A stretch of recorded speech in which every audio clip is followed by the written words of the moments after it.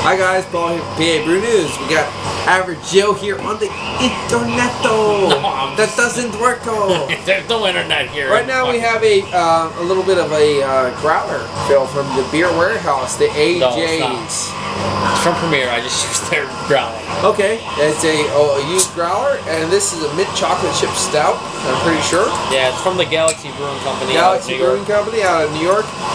Let's just pour it down the center like someone we know does to invigorate the head. What the fuck is this, Paul? What the fuck is this? Apparently, there's 8 minutes on your camera. It's gonna take 10 minutes. For apparently, you're supposed to pour it down the center to make a better head because the head actuates the flavor. Apparently. Okay, here we go. No, not here we go. The head's like 15 feet tall.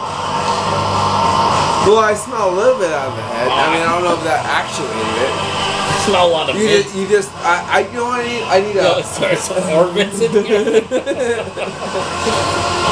Yeah, a little mint. Actually, yeah, I think this would make it better if we had a McDonald's burrito breakfast burger covered with hot sauce. Pretty much anything it wants. Yes. I mean, I get that mint. Well, we just poured it down the center as per standard quality beer reviewers do. Look at the head.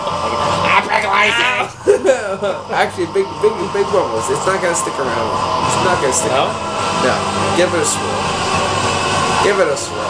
You're sure. Yeah, I'm getting like, I'm not even getting like just like generic. I'm getting like spearmint. Yeah, spearmint gum. Actually, we were just chewing some. I think we're getting that. Maybe a slight undertone of like some roast, but no chocolate. Let's get into it. Chocolate mint stop my balls.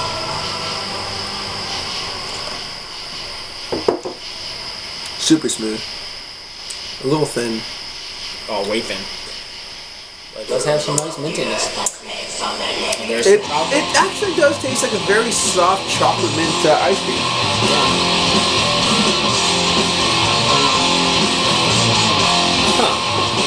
It's one of those ones that are offensive but non-offensive. It's only offensive in the fact that it's so thin. If it said porter or black ale, I think I would give it a lot lighter. I would say this. If it said porter or black ale, I still think it's thin. And I don't even care about body as much as Paul. Paul's like everything fucking thin, a bit thin, this and that. I never say things are thin. No, but this is like, but I think the smoothness kind of makes up for it. Pour some more in my glass of pump. I want to review more beer. I was gonna pour it in my glass. Oh, go ahead. Yeah, I don't know what's stopping me.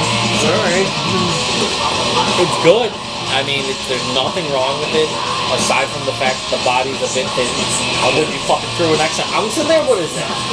What is that? What's going on? But I think the smoothness kind of makes up for the lack of body. But the one thing I will say is, like, there's mint, there's chocolate. And that's it. And that's it. I mean, no toasty notes. There's no roastiness. There's no coffee. There's no anything else. Fuck that! I gave that Grim Smoky Sour out of 7. This is getting 7.5. Fuck that beer. Also, fuck this beer. But it's not getting worse. Well, I gave that a 6 because I could drink it, and it's what that people would want out of it. And wait. What that people? What I don't even say what that means. It's racism. I mean, if you like chocolate mint ice cream, I love chocolate mint ice cream, and this isn't doing it for me. Fuck it. If you like chocolate mint ice cream, no, the body's thin. If you fucking put please get away, get away. If you actually do like chocolate mint, oh my god. If you like chocolate mint ice cream, I give it a try at least. Give it a go because it's super thin. If you don't know, if you like, come on. If you like just black ales, if you like dark lagers, for instance, if you really like dark lagers, but you do like that mint chocolate flavor, give it a go. I think you'll really like it. I'm pretty sure if you don't care about the mouthfeel, Paul will give it this an 8 most likely. But since it's like super thin, it like docks 2 points. It's an alright beer. I think if you like dark lagers but you like mint chocolate, you like it. I think for the growler, I paid $5.49 for 32 ounces. That's not bad. Not bad at all. And wow, that's bad. If you haven't noticed by now, we're not drunk. We just took an hour break watching Friday the 13th, and then we came back to review a beer, and this is what's happening. And he just farted. It's horrible. I'm pretty sure there's gonna be a lot. We're gonna have a lot of sex right now. I can't deny it because it's probably gonna happen.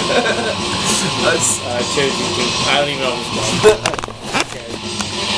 Oh, we got 2 minutes. Hey, let's talk some more. It's probably gonna happen. You heard that, folks. Yeah, I just want to admit, we drank this beer. I didn't like it. Oh my gosh, terrible. I drank this and I gave it a 7. And then see this little opening in this. The pour more in my chin. Come on. See this opening back here in this. Yeah, I threw the rest. Yeah, I threw the. No. I threw the rest of it through the window. Not because I dislike it, because we have so many beers to review. I didn't want to drink it. Not a bad beer, 7. But yeah, we're not reviewing this beer. We're reviewing the chocolate Stout, and Paul's trying to give me more. And I mean, there is so much beer that we have. We kind of underestimated this. I think it's time for another beer review. This has been Paul from PABrewNews with Joe from Beer Patrol. Oh, from on the troll. Holy shit, I want to go home. Help me! He doesn't like it here. He hates it. He hates me. He hates my wife. He hates the food. He hates the metal. He hates everything. Actually, it's all pretty good. Yeah, that's what I meant to say. It's pretty good. The fact that he's drunk. Cheers,